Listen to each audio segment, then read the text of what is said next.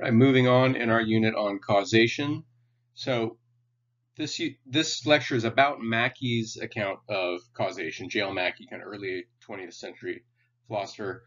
We read a piece by Jaegwon Kim, Korean philosopher, because the Mackie is hard. It's buried in this huge book. I can't make you read the whole book.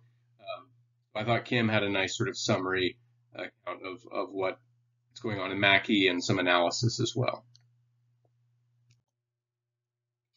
So we'll recall J.S. Mill, right, defined the cause of some event or state or whatever, Y, as a set of individually necessary and jointly sufficient events, states, etc., X, that invariably precede Y. So it's going to be a big set of stuff, right? The cause of a match lighting is going to include the striking of the match, but it's also going to include the presence of oxygen and maybe even, the orbit of the Earth, all the things that have to work for it to start. So all this, not only sort of the stuff we usually think of causes that are immediately temporally prior to the event, but all the stuff that just has to be in place since forever in order for anything to work. Right? So Mill gets a little mushy with the precedes. He seems to say, well, the cause doesn't necessarily have to precede the effect. And so instead of invariably precedes, you might say invariably produces, right? Or invariably entails or something. You don't want to be using produces as just another way of saying cause, because we're trying to define cause, right? So we can't use the word cause in our definition of cause. Maybe it's a kind of logical entailment, if that's what he's trying to do, is reduce causal relations to a kind of logical relation. He's not super clear about it. Mackie will have, and we saw the problem. The main problem with Mill is the enormity of causes. It seems it's just this huge, probably infinite set of things, and it doesn't really match up with our intuitions about what causes are. We usually think of a singular cause, and then also in scientific practice, we like to isolate, particular causes. We don't, so that we can, think of a law of nature, right? All X's are Y's. If the cause part is going to be an infinite set, it's hard to formulate laws of nature that way. So it would be nice if we could narrow it down a bit. So Mackie's going to try to narrow it down for us a bit. And Mackie's going to say that a cause is an insufficient but necessary part of a condition which is itself unnecessary but sufficient for the result, which is abbreviated as INUS. I'm not sure how he pronounces it because I've only ever read it. If you Google it, you get Inus the dog. It's kind of funny, but right, inus condition, Inus condition. Okay, so what does this mean? Right, it's sort of a long, complicated thing. An insufficient but necessary part of an unnecessary but sufficient condition. What does that mean?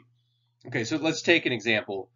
Short circuit, right? In an electrical short, right? And we'll say that caused the house fire, right? If your insurance company comes, or the cops or something, they're going to try to isolate the cause, and they might say, oh, the cause of this fire was a short circuit. But that short circuit is neither necessary nor sufficient for the fire, right? So why isn't it necessary? Well, there's all kinds of ways your house could catch on fire, right? There could be a different short circuit, there could be a leaky gas line, there could be a pile of oily rags, and so on, right? So short circuit causing a house fire is not to say it causes it, is not to say it's necessary for the condition, nor is it to say that it's sufficient, right? Because you can have short circuits without having a fire, right? As long as if there's no flammable material near it, that's the whole point of junction boxes, right? That little box there is in case there's a short circuit, it's contained in that box and it's not going to spread. So in our everyday sort of intuitive sense, we say, yeah, the short circuit is the cause of the fire, but in what sense, right? It's neither necessary nor sufficient for the fire. Well, like Mill, Mackie does agree that there's a big set of necessary conditions, right? And some of them are negative conditions, some of them are positive conditions. You remember the distinction between negative and positive. Negative conditions are just sort of stuff that should not happen, and it's not happening is part of the cause, right? So if I drop my phone and nothing runs to catch it, well, then it will hit the ground. And so I can say my dropping the phone caused it to hit the ground. And part of that story is the negative condition of no one stopping, running in to catch it, right? So that's what negative conditions are. So all those are included in a set. There is a set of necessary conditions. And that set is jointly sufficient for the house fire. And that was Mill's account. So Mackie agrees that that's part of it, right? And the short circuit is going to be in that set of necessary conditions. And it's also going to include the flammable material, right? A lack of a sprinkler system, that would be a negative condition, and so on. So that's the IN part of the INIS. So the short circuit is insufficient, right? Because there's lots of other ways. I'm sorry, it's insufficient because you need more than just the short circuit, right? There has to be the whole set of conditions. But it's necessary. It's a necessary condition. So insufficient but necessary. The US part is that whole set is itself unnecessary because there's lots of other ways fire could start, but it is sufficient, right? If you have that whole set of conditions, a fire will start, right? If you've ruled out all the negative things and the sprinkler system and all that, you will get a fire. You're guaranteed a fire. So they kind of all, Mackie and Mill kind of agree on all the factors that are there. The difference is that Mill identifies the cause with the entire set, right? And Mackie wants to single out one of those conditions within the set, short circuit. So the problem is narrowing down. So we have this big set, and Mackie wants to say there's one thing in that big set of necessary conditions that is the cause, but which one, right? How do we pick out the right one? Because there's a lot of things that will satisfy that INIS condition.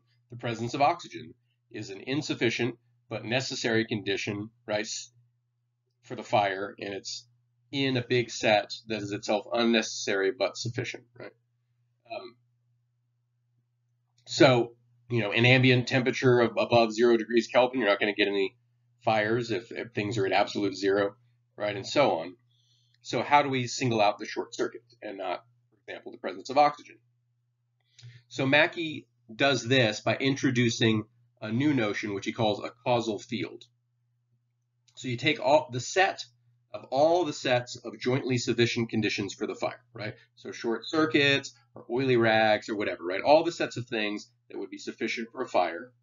The gas, one would include a gas leak, and all of those sets are going to contain oxygen, right? You need oxygen for a fire. So even if the spark starts it, or the oily rag start it, or a gas leak starts it, fire is going to be in all those sets of necessary conditions for the fire, right? So that means that oxygen is part of the causal field. And part of the causal field is not going to be a candidate for the cause of the fire. But the short circuit is not going to appear in all of the sets, right? Because some of the sets, one of the sets that could cause the fire might be a pile of oily rags and a match, and there's no short circuit at all. So anything that's in all those sets is going to be in the causal field, and that's not a candidate for the single cause. Okay, so that's how we get the single cause, right? We acknowledge this huge set, but we say some of the things in that set are always going to be there to produce a fire, right? And so we can safely ignore those as part of the causal field. And if you ignore all those, then, so he claims, you'll be able to isolate one particular cause, right? So Mackie is a kind of regularity theorist, right? He's just sort of refining Hume and Mill's accounts to sort of accord with our everyday notion of causation. So he's still saying, right, that a cause is something that invariably precedes something else, right? But to make it invariable, we had to get into all this machinery with Mill and then Mackie refining it, right? But it's still a regularity account. It's just regular succession is what a cause is, right? So by necessary and sufficient, he just means always precedes. But he manages to get the kind of regularity Hume couldn't, right? The fact that the problem is not all short circuits cause fires, right? Mill fixed that, but he had to fix it with an enormous cause, right? And so Mackie sort of whittles down the enormous cause by ignoring all the ones that are part of the causal field, right? And now we get a regularity theory of causation that can pick out a single cause and does get invariable, right? It's invariably causes. So cool, right? Very cool. Of course, there's problems. There's always problems with these accounts, right? So we can look at some of those now. But hopefully the account makes sense, right? And the appeal of it makes sense. You get the regularity theory. You don't have to worry about something extra and mysterious being the cause. And we don't have to worry about all those problems that we saw before, right? So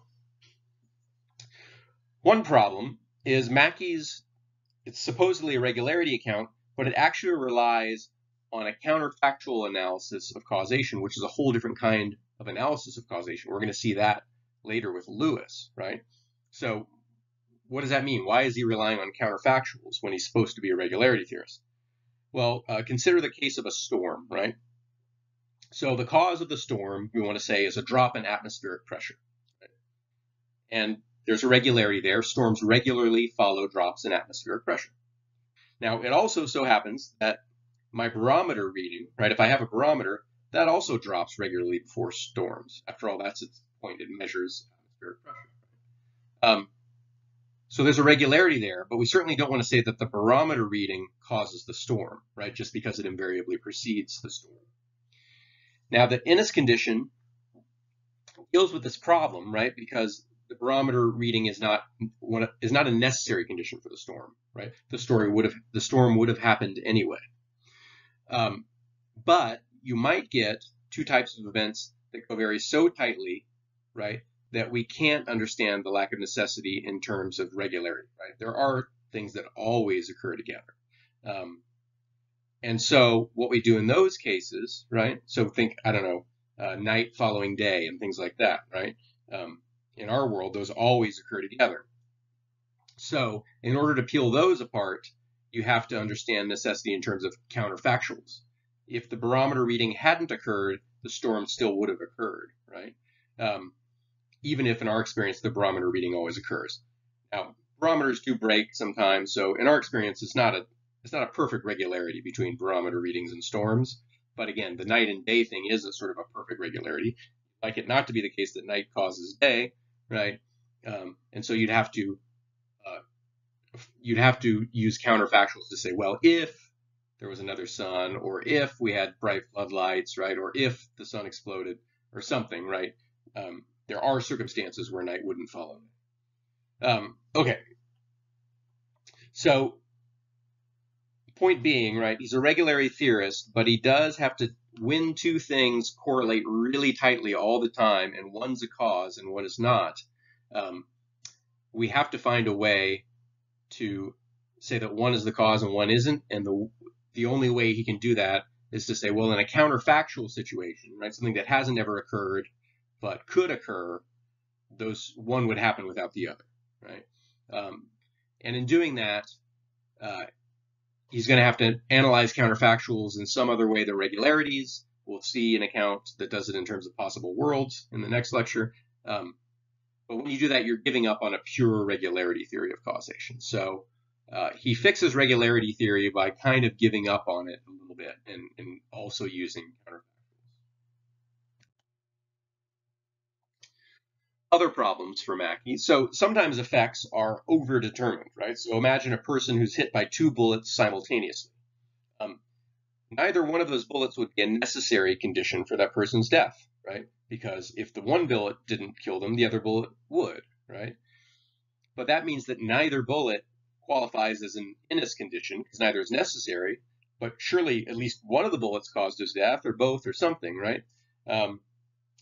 You could try to say that both bullets together are the necessary condition, but that's obviously not true, right? Only one of them would have been sufficient, right? So that's a situation where a cause is overdetermined sort of by simultaneous things. And there are other cases of overdetermination that aren't simultaneous, right? So even if the person was hit by two bullets in succession, neither one turns out to be the necessary condition, since if the first bullet hadn't killed them, the second bullet would have, right? And again, we'd want to be able to say that one of the bullets is the cause. Clearly, he was killed by the bullets, but because it's overdetermined, you can't see either is necessary, and so it doesn't qualify as an Innes condition. Another problem is unrepeatability, right? So, and this is a problem for Mill as well. So if Mill and Mackie are correct that a cause can only be picked out against this background of a huge number of causal factors, then it seems like unlikely that that same set of factors would ever occur more than once, right? Any given event, there's all these particularities that caused it, right, and made it inevitable. But that particular set won't be the same for some other event, some other similar event, some other house fire, right? But we would like causation to be a law-like relation, right, where we can say X's cause Y's, right? We don't want to say that every single house fire has a completely different cause, right? And there's no laws, right, governing fires. But the Mill-Mackie sort of causes only seem to qualify as causal factors for one particular event with a particular set of background conditions. So we could say this electrical short caused this fire. That's great. I mean, that's something, right? But we can't say that electrical shorts cause fires more generally on their account. And I think that would be a kind of a law-like relation, right? So I don't know. You could try to get out of it. You could try to weaken what we mean by electrical shorts cause fires to a probabilistic relation. Say electrical shorts usually cause fires. But that's actually not even true, right? Most electrical shorts don't cause fires because most houses these days are built to code and the short's in a proper box and it doesn't cause a fire, right? So the law-like relation would have to be something like electrical shorts of sufficient intensity near a sufficient amount of flammable material usually cause fires or always cause fires. So there's just a tension between how strict the law can be and then how large the set of factors that you have to bring in. And, in the worst case, you get back to the enormity of Mill-type causes in order to have any kind of law-like relation. That's no good.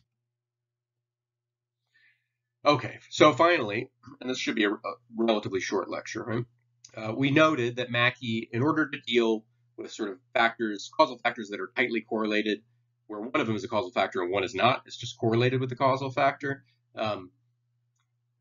When there's that amount of regularity, you have to use counterfactuals to pull them apart, right? If the barometer had broken, then the storm still would have happened, or something like that, right? If the sun had blown up, then day wouldn't have followed night. But